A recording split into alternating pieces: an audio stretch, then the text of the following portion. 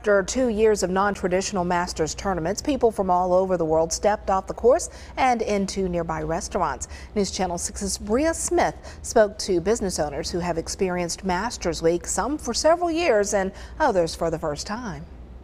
You spend so much time going, oh, it's the Masters that's coming, and you're preparing for it, and everybody's a little on edge, and once it's over you can kind of breathe a sigh of relief. The owners of Bees Knees have seen more than 20 Masters Weeks. They say 2022 was a big one for them. Their usual flow of customers is steady with locals who visit regularly.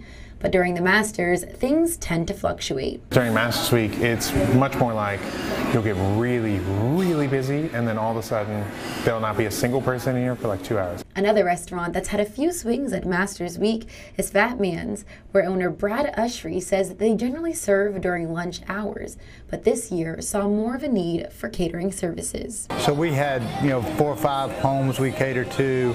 We do a big concert every year where we do the catering. 2022 was the first Masters experience for the owners of La Michoacana.